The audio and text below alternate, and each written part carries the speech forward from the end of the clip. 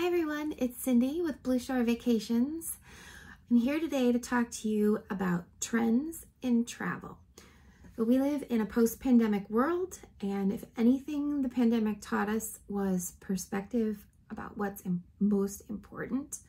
And we have noticed here at our agency 5 trends in travel. Since the pandemic, the first one is people are taking the bucket list trips. Yep. Time to go to Italy. Let's just do it. Let's just do it.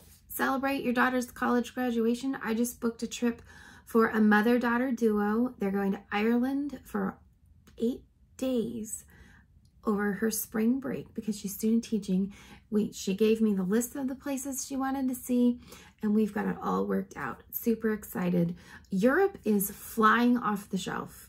Europe river cruises. I've booked 3 alone just this week. People are very excited about those bucket list trips. It's time to go. The second thing people are excited to do is multi-gen travel. That is multiple generations. So you've got grandparents, parents, and kids in a group going where they want to go. Typically, these kinds of groups are going to Disney World or to Hawaii or on a cruise. Those kinds of trips work really, really well for multiple generations. There's something for everyone to do all day long. You're still kind of together. It's worked out super great for our clients. The third category is solo travel.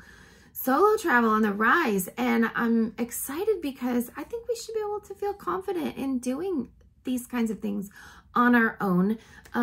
You might need a little guidance though, because there are things called the single supplement. So like a cabin on a cruise is packaged and priced based on 2 people. So if only one person is going, the cruise line might actually charge you something extra. It's called a single supplement.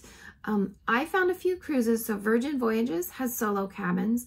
Norwegian Cruise Line has solo cabins. So it's exciting to see that that is a response to the rise in solo travel.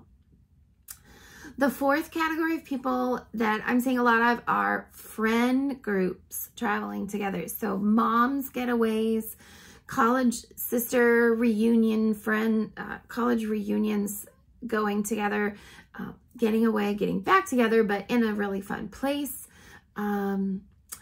Another one is, okay, so like my cousin just booked a trip for his wife to Jamaica for her birthday, and they are inviting all of their friends to come with them. I mean, how much fun is that?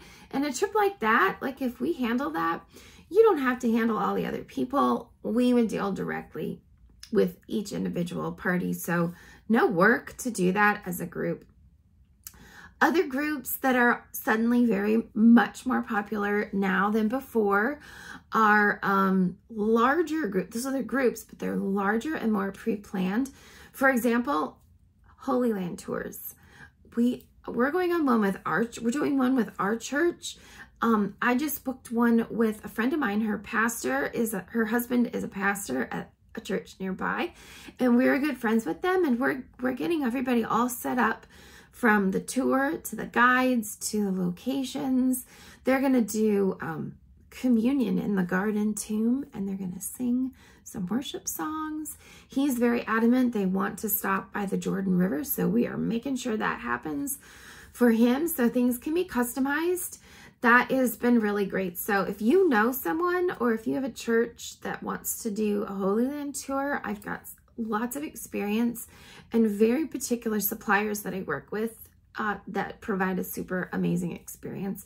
And it's not a lot of work for the pastor. Once you choose the date, then I do all the work individually with everyone. So there's no like burden on the pastor or the staff.